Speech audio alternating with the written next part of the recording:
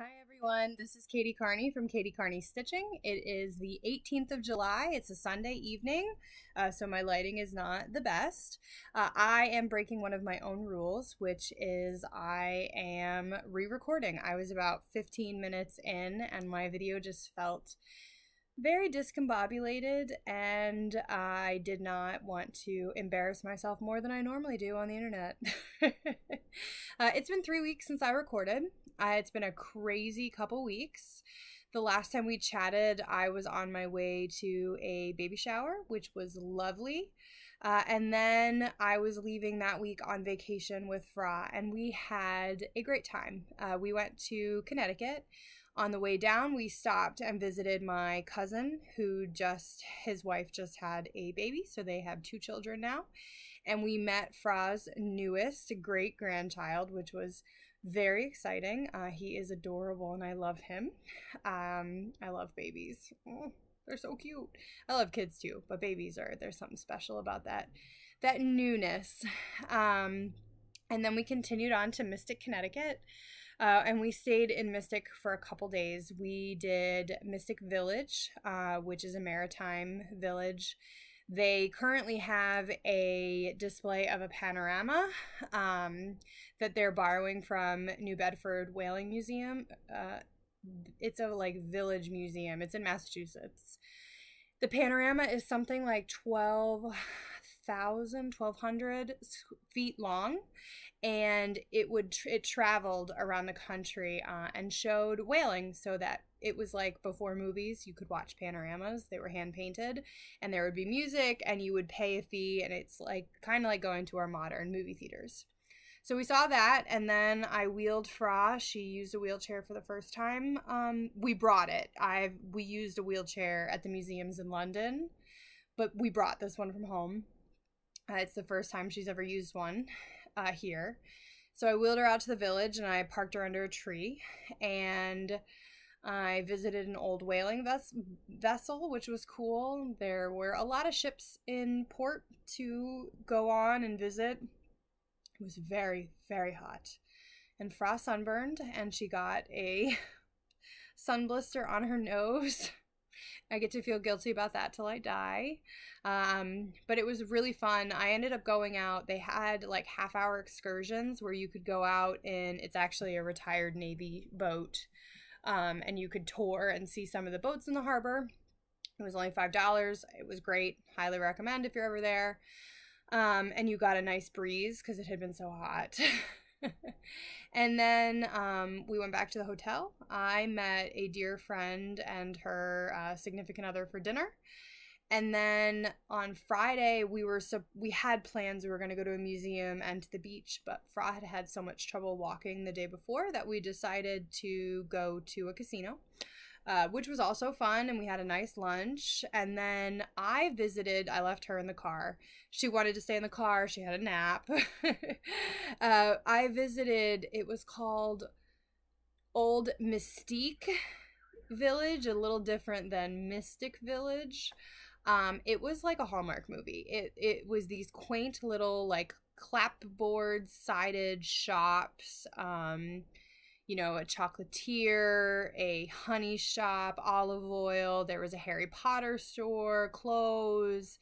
It was just really charming. They did lack both a yarn shop and a cross stitch shop, but there are openings. So, if anybody wants to move in, let me know. It was probably my favorite part of the trip.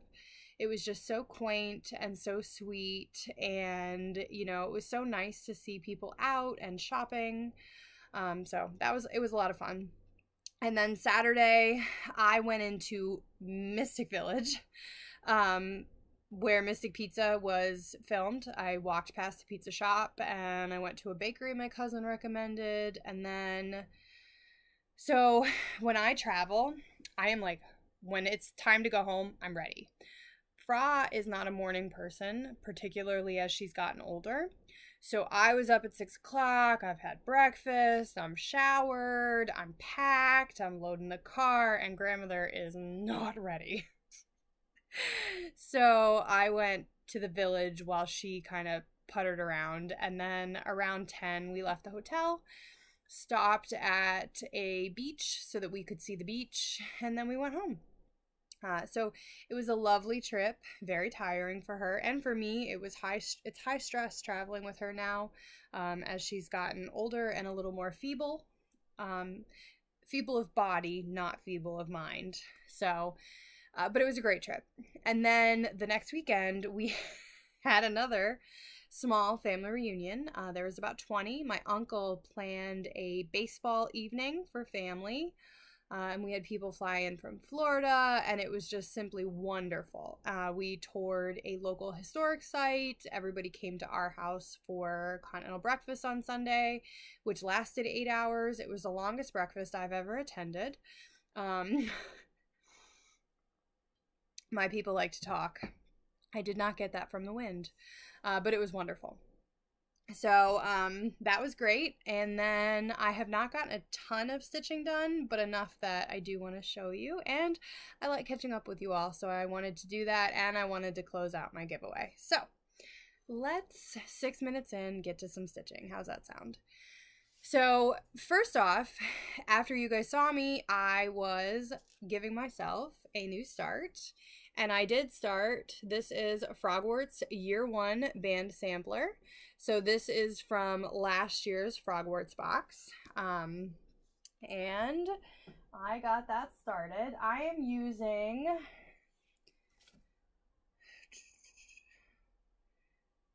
.36 count parchment from Fiber on a Whim. I think. I'm pretty sure that's what it is. There's a label on here somewhere, but I put it on my Dubco frame, which I actually really like. And you can see there's a lot of fabric on there. And then here is my start. So I did the letters, and then I just did one jelly bean because I wanted to try it. And then the way the pattern is, the jelly beans are really like how I think you're gonna have to count. Because they're kind of placed all over. So I figured I couldn't start Hedwig until I did the jelly bean. So the jelly bean color is called for Weeks Dye Works Bethlehem, which I do not have.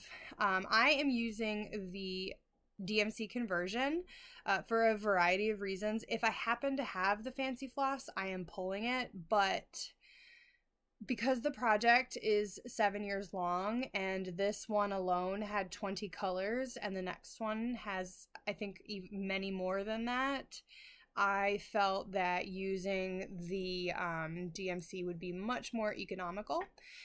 And so that's what I did. So here are the colors. And then last year in the Birdie Bots Classic Colorworks colors, we got one called Tutti Frutti, which is, it's like a purple, pink, blue, Tutti Frutti. So that's what I'm going to use for my jelly beans. So you can see there, that's the first one. So that's that. And then I worked on that, like I said, for one night. And then, as you know, I am doing a single page of Consider the Lilies every month. So the last few months, instead of doing it at the beginning of the month, I've been doing it at the tail end of the month, and last month was no exception. I am using 36 count R&R Wren. I think it's Wren. For this, I have made it all the way across. So I'm 6 months in, and I'm gonna have enough fabric, I think, and I made it all the way across. So this time was this section here, which I think is so pretty. So that's the last page. It was only really half a page. I think it took me maybe 2 nights. I finished it before I went on my trip. And I think I've decided that I'm going to come down and start and work my way back across so that if there's any mistakes, I can find them and fix them.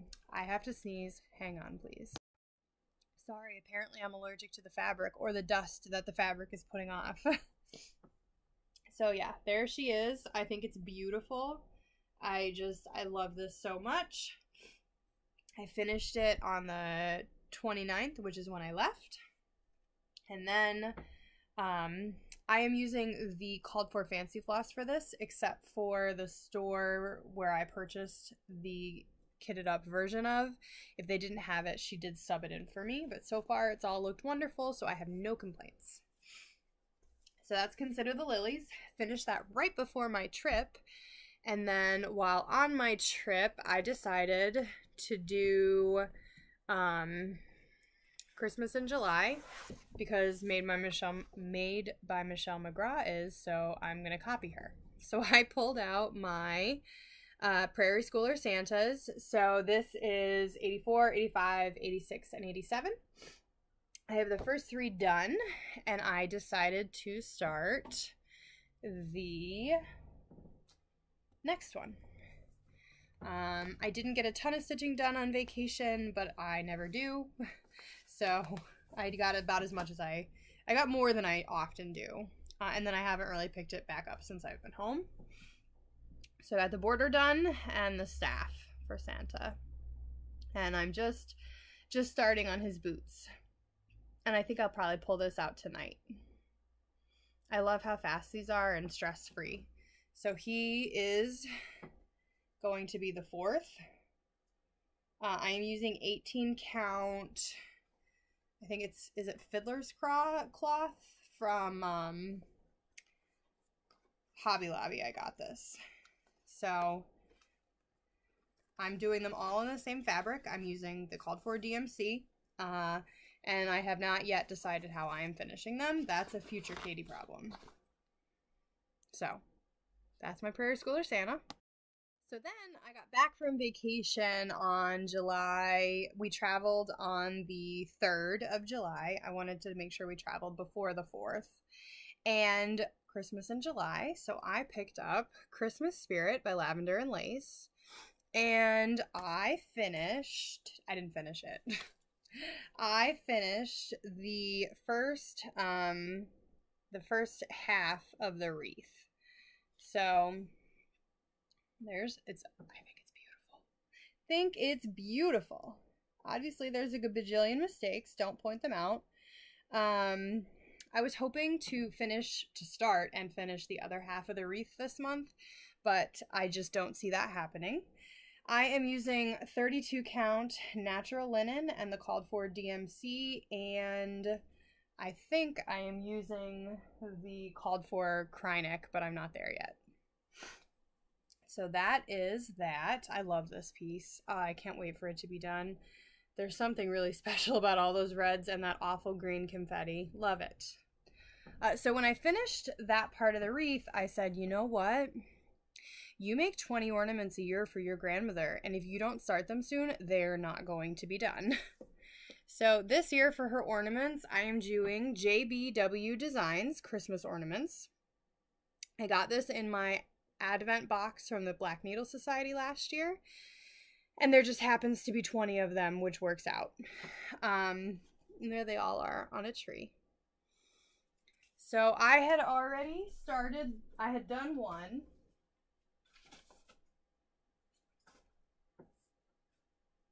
So I will show you the one I had done again. So here was the first completed one. I just pulled a red and a green to keep in the bag. It turns out that there's more than one color green and more than one color red that you need for some of the patterns. So luckily I had Santa's Magic out and I was just pilfering from that. So then I did these 3, which were really fast, and I lulled myself into a false sense of security. So here's the next one. Took about an hour. Here's the next one. Took about an hour. Here's the next one. Took about an hour. So these 3 hours. Awesome. Here's this one. Took about 2 hours. It was full coverage. This one took about an hour. It's great. This one took forever. Took me several nights. It's very cute. I didn't notice that this was an M. I'm just going to pretend that it stands for, oh, I think maybe it's MC. We can pretend it's Merry Christmas. It's a very cute mitten, much bigger than I thought. Used a lot of floss. A lot. And then I thought, oh, I'll get a break on the next one. It won't be so bad. Also, these are all on 14 count Aida left over from the Shire. This is 18 count cut from a project that was unwanted. This one is also taking forever. It's another mitten. Apparently mittens take forever. I need to put the 18 count in a hoop. It's just a little small to be doing without a hoop, so I need to put this in a hoop. But it's very cute. I think they're all very cute. They're just taking longer than I want them to take because I want them to be done. I set a stupid goal of having them all done by the end of the month when I was able to do like 2 or 3 a night. I was like, knock this out of the park. Not gonna happen, friends. So I think that, I mean, for me, that's a lot of projects. Usually I'm pretty focused. And you know, I think there's a lot of projects because they're small. I'm sure you'll be seeing them again in 2 weeks when I'll probably come back and check back in at the end of Christmas in July. And then, because soon, I think, I have to check. I've got to look up, making a note to myself, I have the Mayflower, and I do want to start that on the day that the Mayflower left. So that's my next start. I really need to finish a couple things, though. I have no chill, so I have not much haul, but I did buy some used online historic Christmas patterns because I have no chill. So this is Leisure Arts. This is Christmas Remembered. So there's some great Santas on there. Love them. And I think the original person paid $3 and I think I paid $3, so it's all good. I got these Sam Hawkins Designs cross stitch Christmas plaid. So it's just different plaid designs. I just thought they were very cute. Not that, I mean, these are so 90s, they're not in style anymore, but that's okay. I have a thing for vintage Christmas. The woman had like 100. I just got 3.